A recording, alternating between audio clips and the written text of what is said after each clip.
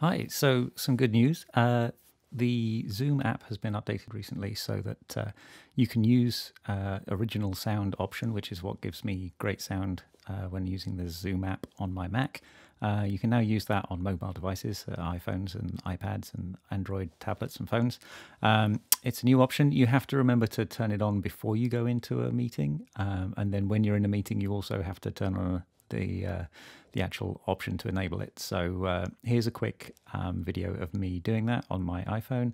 Here we are in the Zoom app. I go to the settings at the bottom, and then that takes me to the settings page. If we scroll down, you'll see in the middle there's an option to turn on the original sound option. So we'll turn that on, and then we'll go and we'll start a meeting. And then when we're in the meeting, we press the three little dots in the bottom right-hand side. We'll press that button. It brings up another menu, and there's the option to enable original sound. So it's that three little dots button. And when it's on, it says disable. So that's how you want it to be. And then it's all good.